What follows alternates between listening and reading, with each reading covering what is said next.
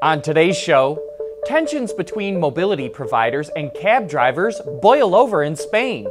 Mercedes is using X-ray machines to improve the safety of its cars, and how lights can help improve the performance of race car drivers. All that and more coming right up on Autoline Daily.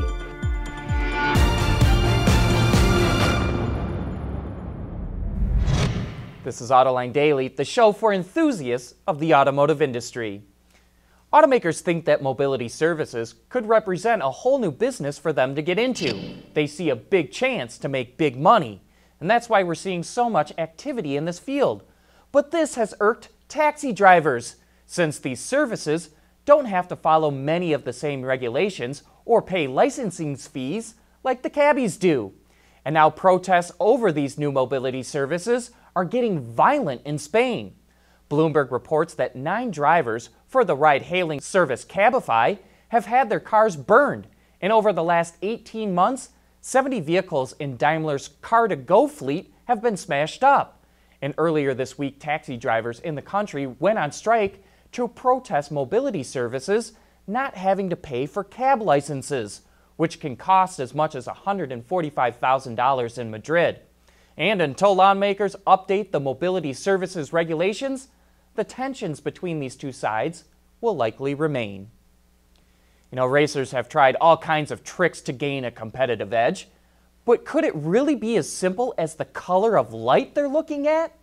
Lighting supplier OSRAM has teamed up with BMW Motorsport to provide it with a number of solutions to help drivers and their team stay alert and focused.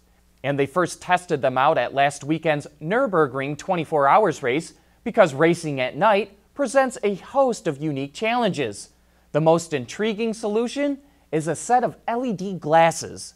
They work by varying color and light brightness, which can help drivers prepare for nighttime driving and allow them to return to optimal performance faster after rest periods. For example, red light helps to regenerate, while white bluish light causes the body to wake up faster and more effectively. OSRAM also installed special lighting in common areas and the pit wall control center so the rest of the team could feel the positive effects from the lighting. The BMW team that used the lighting solutions fielded 2 M6 GT3 cars. One finished 4th overall in its class, while the other did not make it to the end. We'll be back with more right after this. Autoline Daily is brought to you by Bridgestone Tires, your journey, our passion. Dow Automotive Systems, advanced materials that deliver better results. And by Lear, a global leader in automotive seating and electrical systems. I'm sure many a bone is needed to be X-rayed after a car crash, but now Mercedes is flipping the script and turning the X-ray machine on the crashed car. It's testing ultra-fast X-ray technology to see how safety-related parts deform during a crash, both internally and externally. The data is then put into a computer to help improve the accuracy of crash simulations. Mercedes is even working towards a day when a digital model of a human body can be used in place of a dummy. Its end goal is to improve the forecasting quality of vehicle crash simulations. You know, many may wonder why this even matters with autonomy on the horizon. But the IIHS predicts there will still be 34,000 traffic deaths in the U.S. in 2024. You know, the customer is always right.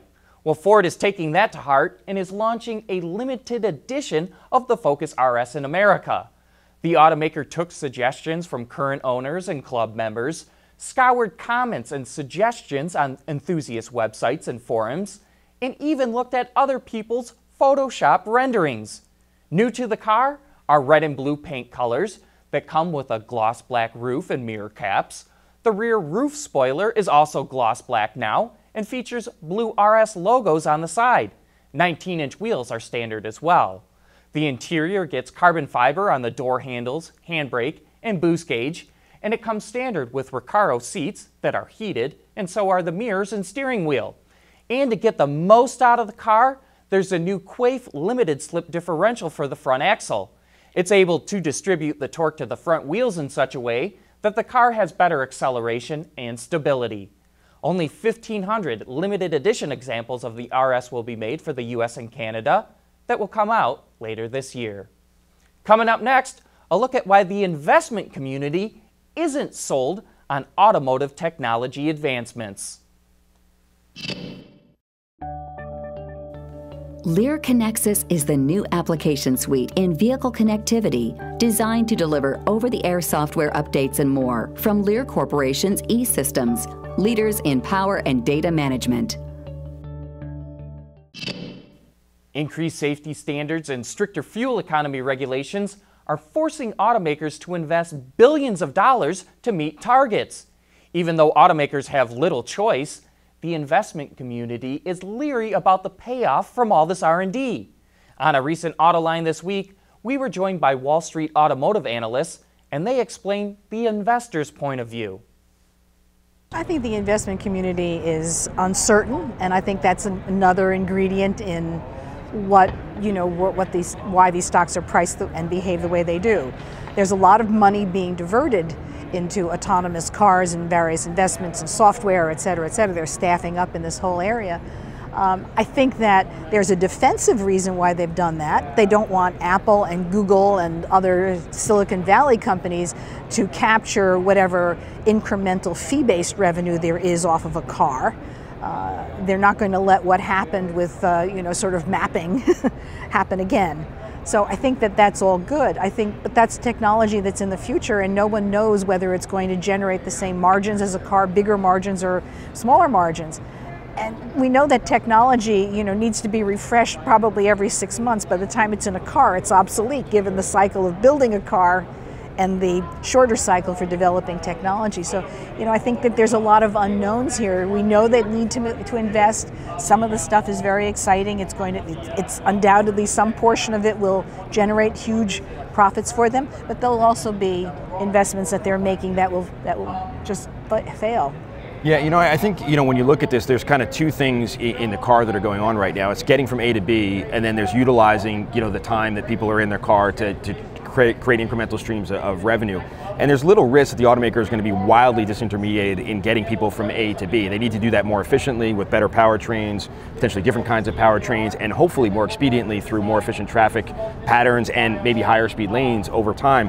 The question is, do they have the gusto and the investment and the know-how to really compete with the Apples and the Googles in the world of connecting with the consumer, collecting this data and utilizing it in a way that really creates value for them in their core business, and then also in the time that people are spending in cars. So there's a lot of debate here and where this will land with investors. And to Marion's point, the uncertainty is something that a lot of people in the investment community don't like, and the payoffs are years out. And we're used to seeing product cycles and getting paid, further down the line, but there's always something that's new that's creating cash flow to support the future investment. This is just future investment that's coming right now for what will be payoffs in the future, and that's something that's tough for investors to really grasp.